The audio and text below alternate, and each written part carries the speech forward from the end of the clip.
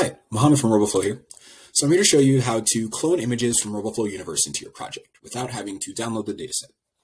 So there are over 100 million images available on Roboflow Universe, over 110,000 datasets, and over 10,000 pre-trained models. Project types of object detection, classification, instance segmentation, semantic segmentation, or in some cases, there are some that use the key point annotation hack with the object detection projects, and to add images that could also be used for key point detection. Anyways, when we're looking within here, what we'll find is that maybe I have a project where I want to count money, but not just of the currency of my own country, but a bunch of other countries. But I don't have access to those currencies. You could search on Roboflow Universe for those currencies and then copy them into your project. Or let's say I'm making a face detection model to show off to my class, and it's working well on my face, but kind of performing so-so on other faces. Well, I could come into this face detection project and clone the images from it. So let's just do this as an example. So you could download the full data set. You can try the pre-trained model, or you can come over here. I'm going to click over here into the images to look at the actual data set. So I'm browsing them. So you see that I can select all of them, or I can just select, a chosen few.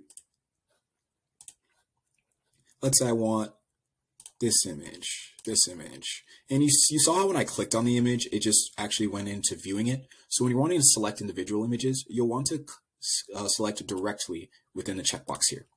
So you can select individual images, it's multiple pages of data sets, or let's say there are multiple classes within the data set and I wanted to just find images with a specific class. I could also filter to that class.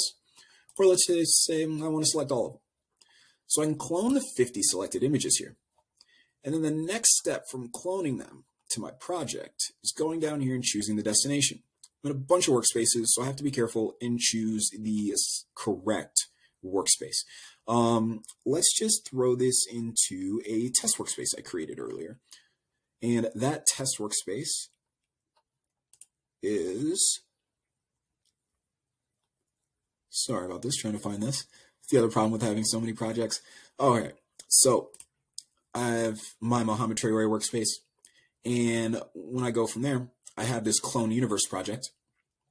I'm going to select that project to upload the images to. So I can import both images and annotations if I want the labels. Or if I don't want the labels, and maybe I was just grabbing these for background or null images that I didn't want annotated, but to help my model generalize better for just what I wanted it to detect rather than what I didn't want it to detect. Or maybe I just want to relabel the dataset completely. You could do import raw images in that case. And then there's also similar projects listed down here if you then want to go find other projects to grab more out of. And then I'll click Finish Cloning Images.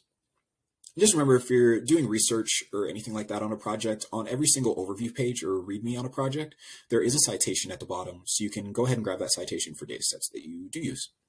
So my 50 cloned images are successfully within my workspace and in the Clone Universe Images project. So now I can either clone more images, or I can go to the cloned images within the project. So when I go ahead and take a quick look at this after everything loads, what I find is all of these images within an actual annotation batch called clone on, and then the date, and then the project name here, and then the workspace ID here. So what you'll see is this job was created when the images were cloned from another, and then the workspace name and the project name. So that way you know where it actually came from. Because on Roboflow Universe, if you click the name of the workspace on an actual project, it'll take you to all of the public projects within that public workspace. So all of the images were already annotated, already have the annotations on them. I can change the batch name if I'd like here by renaming it and saving the name. Click X here, and you see that I have all those images from the dataset. I can click Generate a New Version up top, as you saw there, or I can just go to Dataset Search and look at the classes and the images in here again. I can also view the images by title here, as you can also do on Universe. You can see the total number of annotations and the classes for each of the annotations here to start.